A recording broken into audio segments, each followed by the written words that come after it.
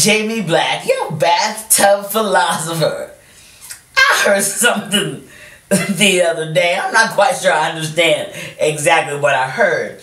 Did I understand that Sean Penn was instrumental in capturing El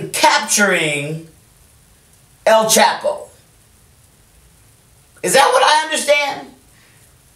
That Sean Penn was instrumental in his capture. He's been on the run. All the authorities, they can't ever find him, but Sean Penn can? I mean, what is happening?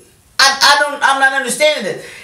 And here's the thing. You know, if somebody had come to me and said, what Hollywood celebrity do you think caught El Chapo?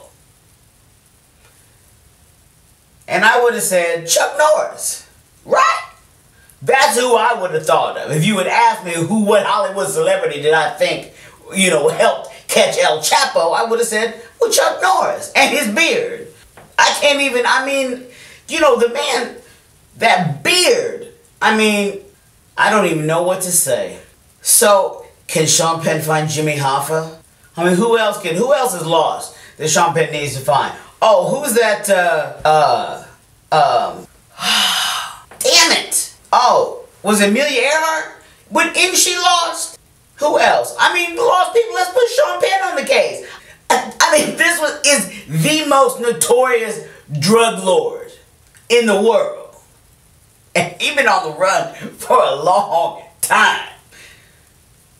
But Sean Penn gets an interview with him and they're able to just go, what? I swear, I might be asleep. Maybe I'm dreaming this. Maybe it's one of them weird dreams, where you random people show up in the dream doing some crazy things. That maybe this Sean Penn El Chapo thing is a dream where I mixed up some stuff. Maybe I was listening to the television before I went to bed.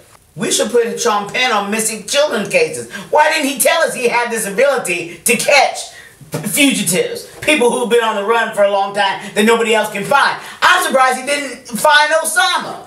Maybe he did. Maybe he wasn't ready to come out yet and tell people that I found Osama.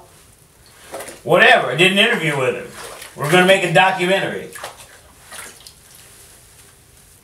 911, I didn't do it. That's not an Osama accent. I don't know what Osama is because I had nothing to do with it. I wasn't there. I didn't do it. I didn't do nothing.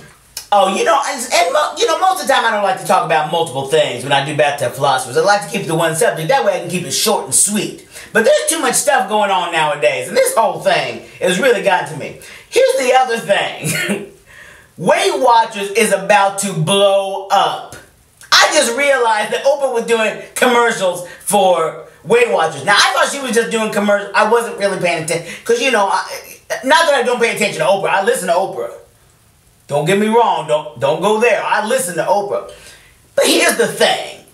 I thought that she was just, reaching out to people and going, this is what I'm doing. I'm struggling with my weight. I'm going to lose weight again. You know how Oprah is? She's so honest. She gets out there and she tells people stuff. And that's what I thought she was doing. I thought she was just telling us. I thought she had actually taken out ad space so she could tell us about how she was going to have her best body in 2016. This is what I thought. And then I actually listened to the entire thing, and it was a Weight Watchers commercial. I said, oh, Weight Watchers about to blow up. Everybody's going to be doing Weight Watchers now. And skinny people are going to be doing Weight Watchers because Oprah's on there endorsing Weight Watchers.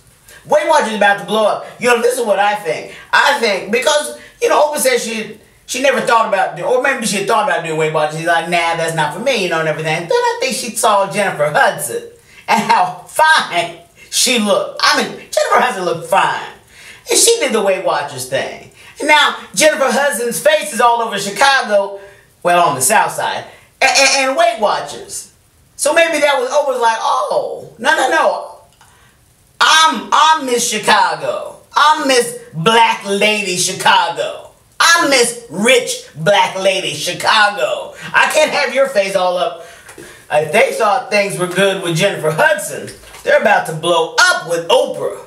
They are about to blow up with Oprah. And last but not least, I just want to say that we are going to miss David Bowie and his music, his legendary music.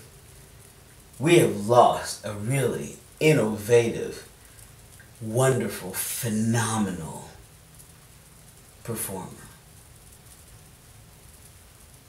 I'm Jamie Black, your Bathtub Philosopher. Oh, I'm stuck to the tub.